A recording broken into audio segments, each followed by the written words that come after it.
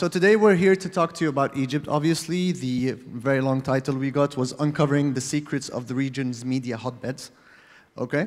So we took that and thought, okay, so what region are we talking about to start with? Obviously, it's the MENA region, Middle East, North Africa. 400 million people, stretching all the way from Morocco in the west to the Gulf in the east. And then we thought, how can we talk about the Middle East and not talk about its biggest market, which is Egypt? The most awarded market, the biggest advertising market, and the market with 100 million people of population. Imagine what 100 million people can do for your business. Actually, imagine what a 10% of 100 million people can do for your business.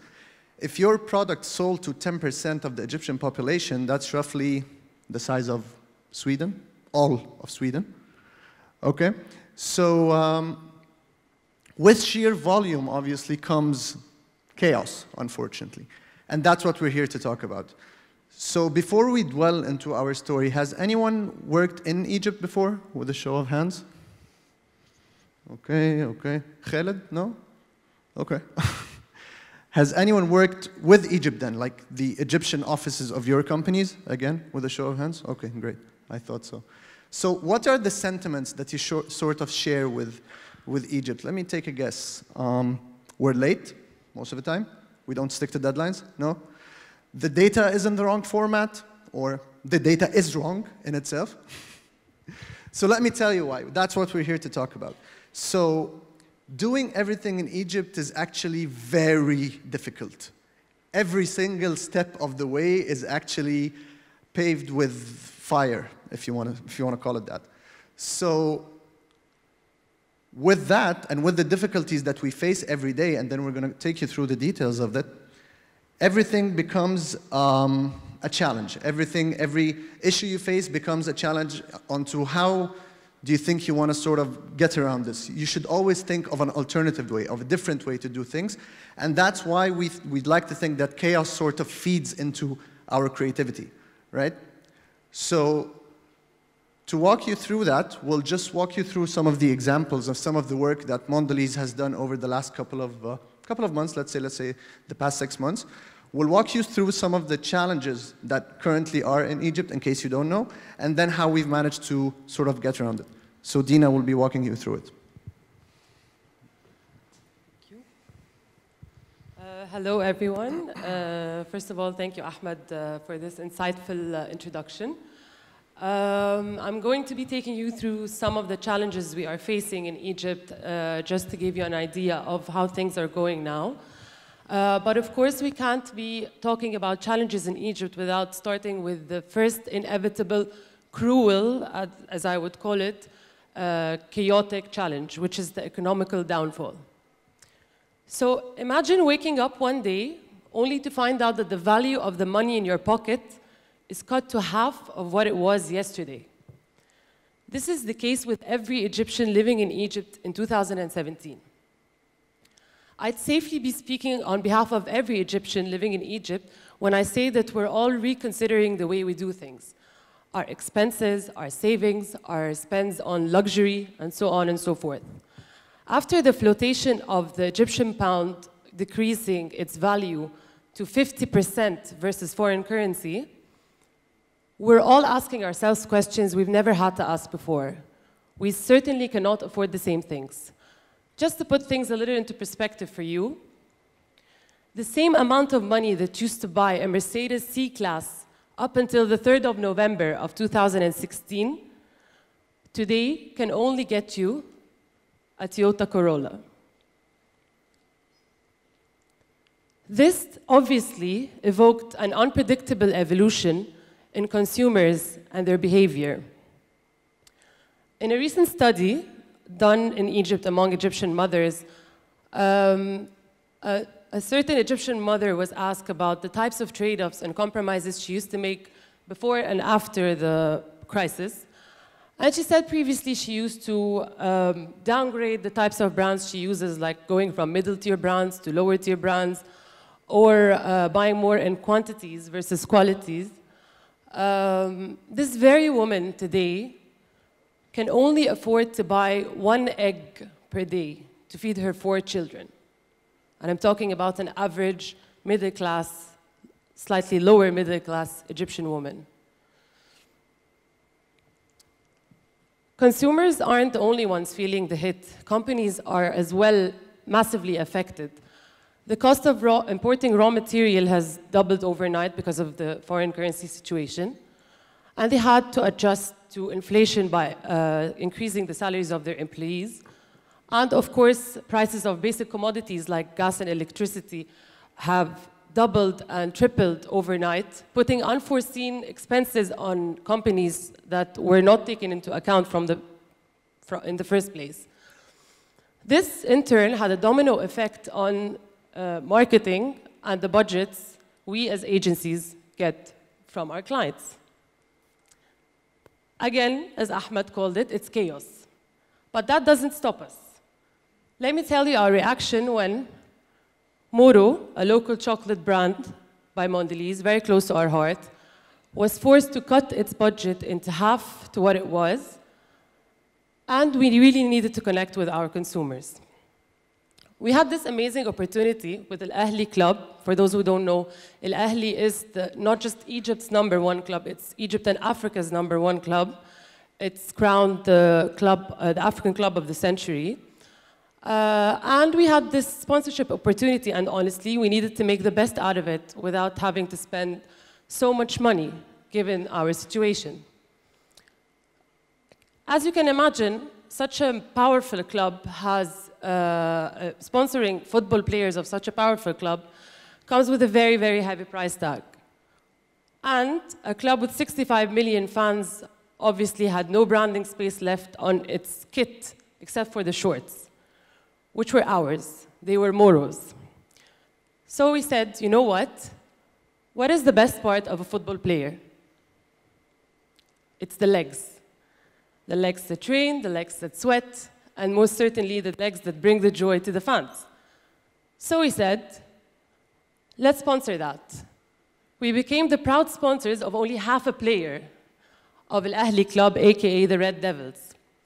We created these mischievous characters, insinuating some of the famous players and their moves and their acts without actually having to pay that amount of money to sponsor a full player. And this is how our campaign looked like. Can you play the video, please? بص دي بقول لك شفت دي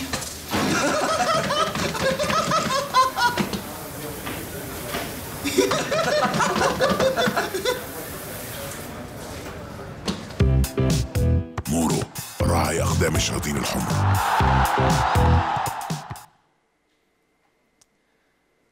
We then added another interesting layer by revealing their actual coach, Hossein al-Badri, just to spark the conversation online. Can you play this video?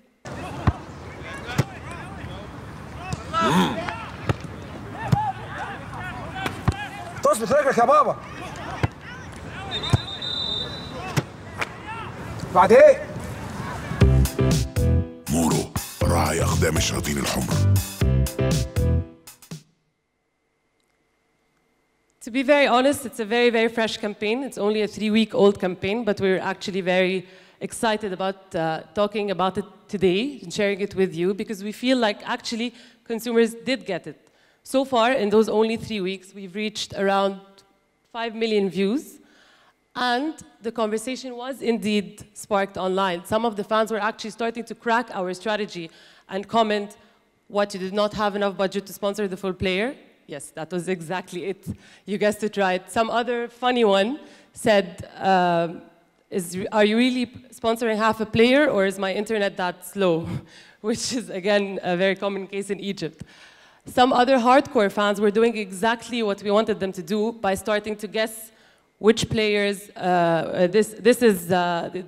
they started to debate together by saying this is X, this is Y, so this was exactly the point of our campaign. And it reached as far as some non-Ahli fans, actually fans of other opposing clubs, were starting to show appreciation despite being non-fans themselves.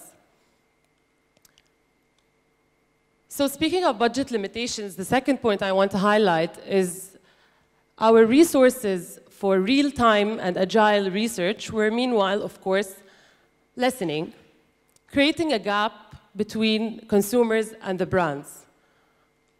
Communicators in Egypt today had to get really creative in order to grasp their consumers and what they really need to hear from their brands. Yes, I'm talking about consumer insight. It's getting more difficult to get in Egypt nowadays. So let me tell you once again another story about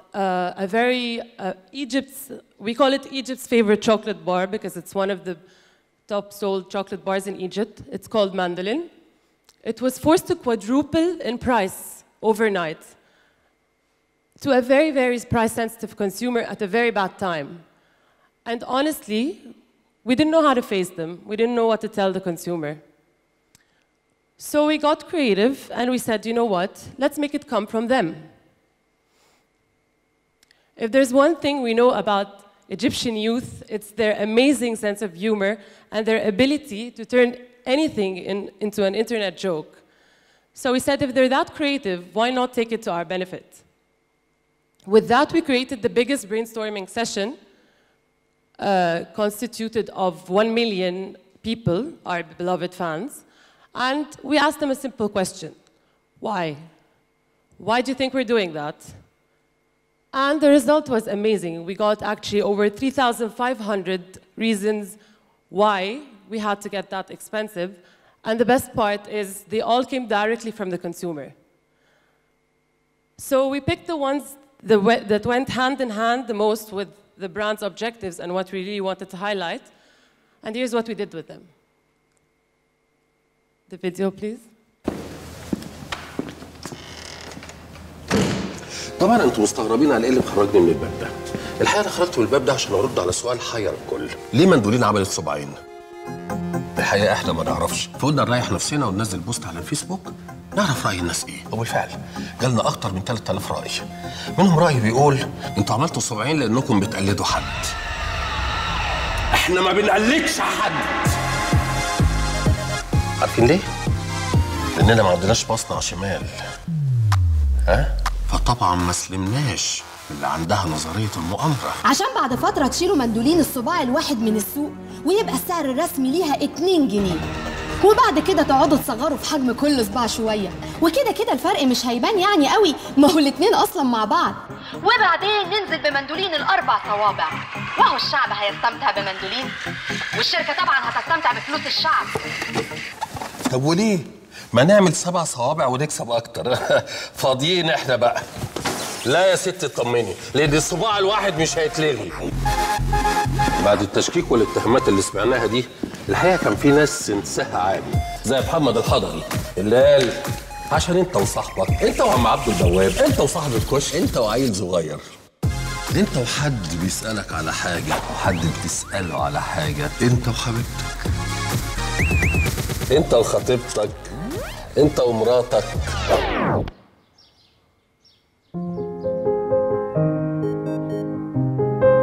انت ومامتك. وعشان اكيد انت مش لوحدك، مندولين عملت لك صباعين عشان تروق اللي معاك. تروق اللي معاك. ايه التخاريف دي يا محمد الحضري؟ ما كنت ماشي كويس يا اخي. حصل خير. ندخل بقى اللي بعده. في بقى اللي بيشوف كل حاجه 2، عشان كده عندنا ودنين وعينين ومناخيرنا ليها فتحتين ورئتين وكليتين. عملت لك سملتين. يا خلاصي، اشمعنى بقى مندولين ما تبقاش صباعين؟ من الاخر كل واحد هيشوف سبب مندولين صباعين بمزاجه. المهم تبقى مقتنع من جواك، والفكره تميكس سنس. وما تلاقوش اللي له في الصباعين واللي ملوش ما يلاقش، الاتنين موجودين. انت كمان تقدر تبعت على تويتر وفيسبوك على هاشتاج صباعين شرطه ليه، ولو الفكره حلوه هنصورها. مندولين ميكس سنس.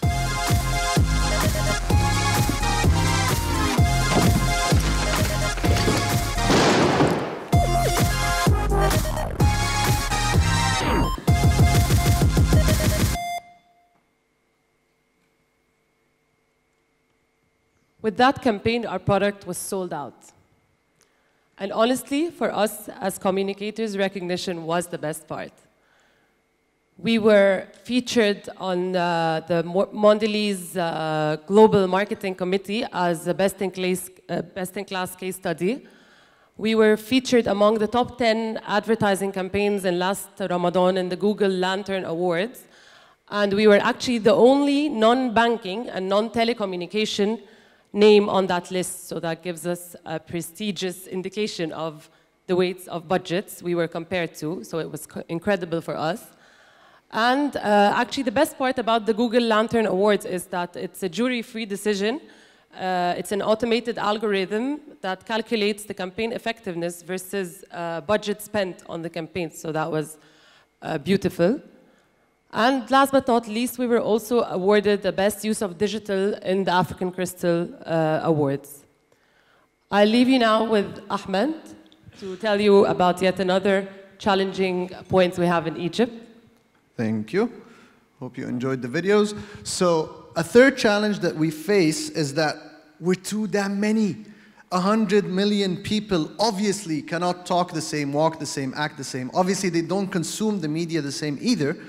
That's why there are 1,000,001 choices out there for the Egyptian consumer to tune into. We have more than 40, yes, you heard that right, 40 stations opening up, closing off every single day, which gives a plethora of choice for these consumers to sort of dig into, which makes the advertising scene quite ridiculous. For you to sort of tune into a 1-hour show, if it's very popular, the clutter there is incredible that you might have a 60-minute ad break or a collection of ad breaks for 20 minutes of content, which makes it quite ridiculous, actually, for anyone who wants to tune into something proper, let alone that for our brands, for Mondelez, we're mainly talking to teenagers below the age of 18 who might not be even watching TV. They might be mostly playing around with your mobile, like a couple of the people here. Yes, you. Anyway, so one last example we're going to leave you with is what we've done for one of our very, very dear brands, which is Chiclets. I'm sure you all are familiar with it. It's a gum brand. And that's what we did to sort of have our teenage audience sort of tune in. Can you play this video, Throughout please? the past 3 years, Chiclets transformed from a grandma's gum to a brand that speaks to a widely exposed younger generation of Egyptian teens. Chiclets achieved this by engaging with its target audience on digital platforms in a nonsensical, sarcastic comic tone. But you can't hold short attention span teens' interest for long, especially when they're on a never-ending quest to being different and original. And it was about time for Chiclets, a brand with strong heritage, to capitalize on its own originality in order to hold its position in the market.